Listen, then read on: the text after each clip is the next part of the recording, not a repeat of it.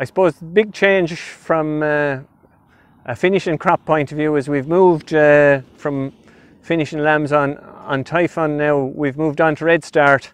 I suppose the main reason was the Redstart is a little bit more persistent, so we get a fourth grazing out of it over winter usually, and I'm not undersowing the Redstart where I was undersowing the Typhon, but I was finding it difficult to control the broadleaf weeds in the sward after the Typhon.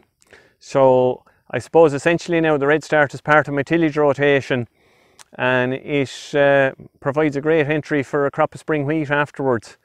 Now we had 13 acres a Redstart this year, so the ram lambs go onto it after weaning. Any ram lamb sort of 33 kilos up. So we're selling those now at the moment. The first draft of those we put on about 300, so we have about 250 of those either sold or the balance of them going this week. So they're doing just about 325 grams a day.